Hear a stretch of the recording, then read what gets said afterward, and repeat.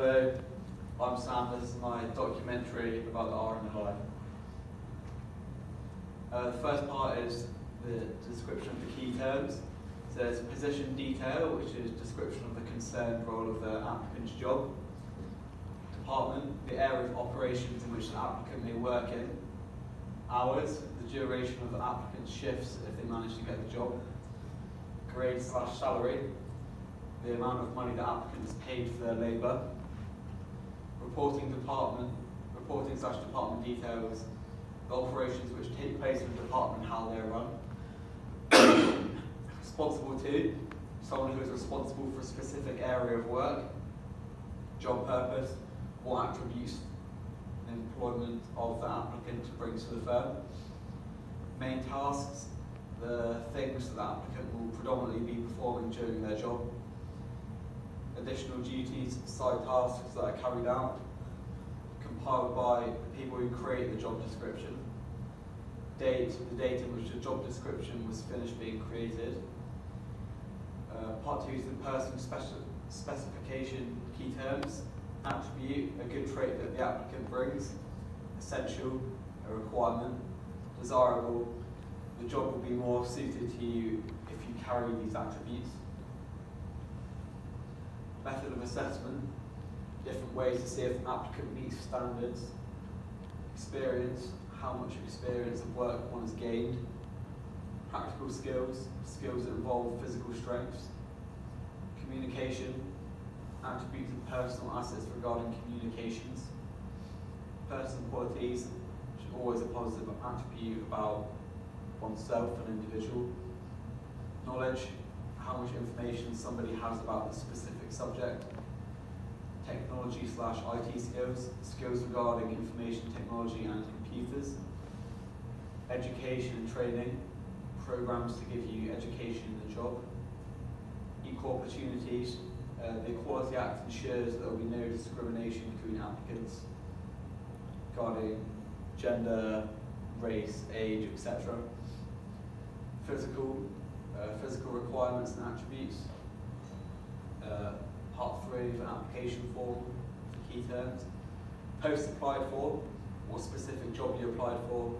Personal details, personal information like phone number, address, date of birth. Employment history, who your previous employers were, previous employment, what specific job you performed in your last employment. Education, training and development, awards and certificates obtained and courses taken. Supporting statement, cover letter. Additional information, extra information, perhaps medical, which you feel is necessary for your employers to know.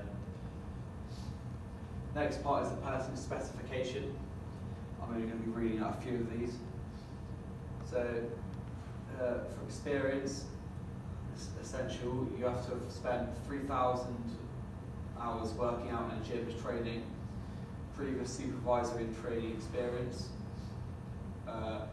and what's desirable is to be from a maritime profession previously. Communication, to be able to speak fluent English is essential, and desirable is to be multilingual, perhaps to be able to speak other indigenous British languages like Welsh or Scottish Gaelic.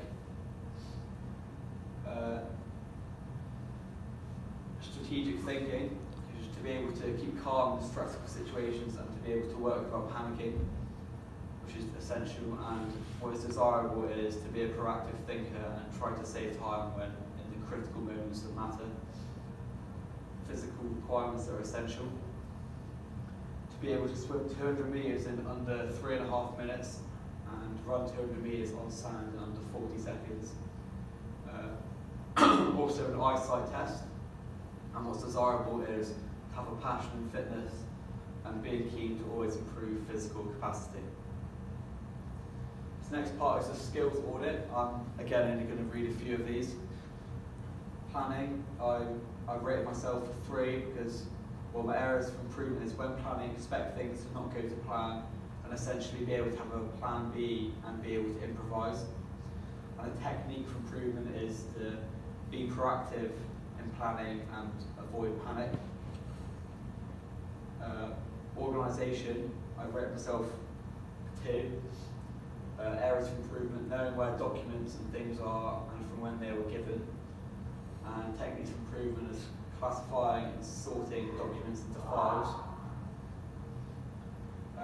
Time management, 3.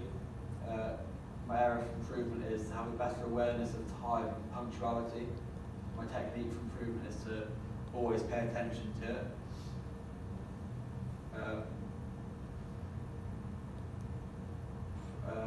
Tolerance, I've rated myself at 2.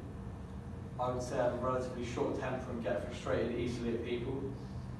As an area of improvement, and a technique for improvement is to keep things to myself more and act in a more professional manner. And self-motivation, I give myself a 2. Sometimes area for improvement is sometimes I lack motivation and require incentive or inspiration to do things. And the technique for improvement is to have a role model and try and inspire myself by watching inspiring videos, perhaps on YouTube. So, here's a description of the skills / attributes required of an applicant for the post of the RNLI. Experience, many maritime experience, which is experience at sea, and 1 out of 10 applicants have this. Practical skills, to be able to take control or handle scenarios on a boat where you need to use equipment or perform certain manoeuvres. Communication, to be able to speak fluent English, but being able to speak other common languages in the British Isles would also be helpful.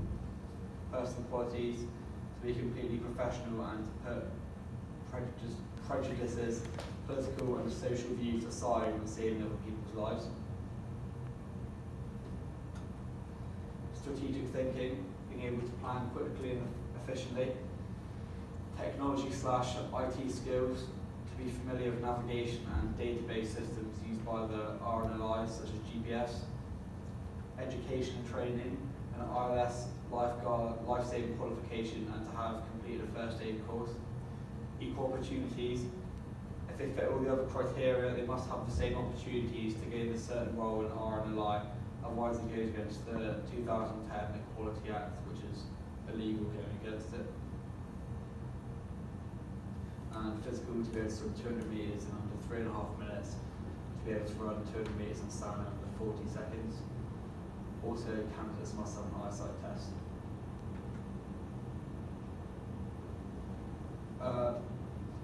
For each physical resource, describe in your own words what they are and what resources the RNLI will need.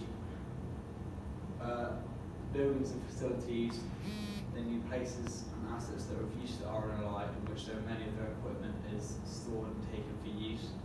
The RNLI need lifeboat stations where the lifeboats are kept, along with other equipment like helmets, life jackets, and also food and drink perhaps. They also need research centres where their innovation projects will take place in order to try and make their service more efficient for the future. Materials and waste. The RNLI will need gloves, needles, oxygen tanks, fire extinguisher, oxygen masks, fuel, general first aid medication and supplies. Plant and machinery.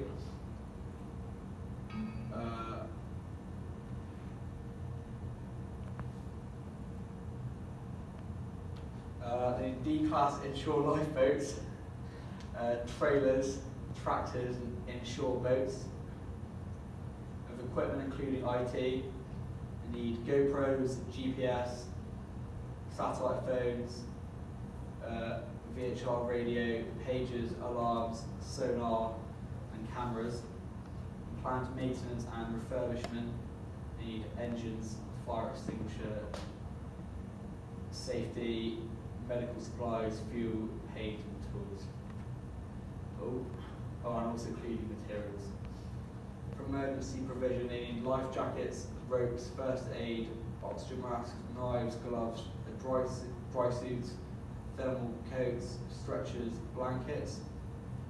For security, need alarms, locks, cameras and CCTV, VPN and passwords, servers, and firewall. And for insurance, you need public liability insurance, professional liability insurance, property insurance, workers' compensation insurance, and vehicle insurance. Thank you very much. That was my presentation on the RNLI.